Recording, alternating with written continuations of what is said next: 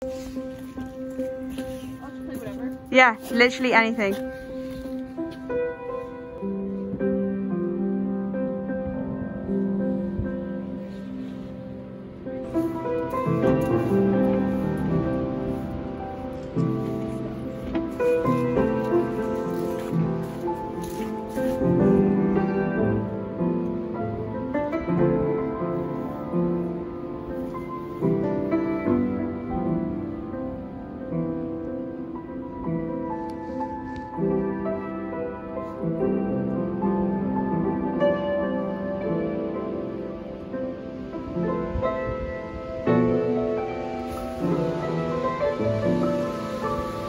New York City recently became the largest city on Earth to pass a climate emergency measure, joining London, Sydney, and hundreds of other localities in 15 countries in calling for an immediate emergency mobilization to restore a safe climate.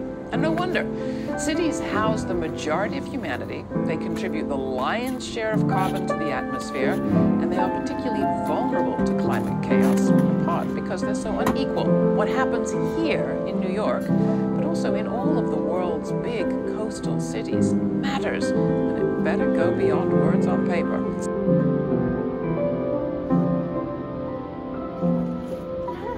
Thank you so much. That was amazing. That was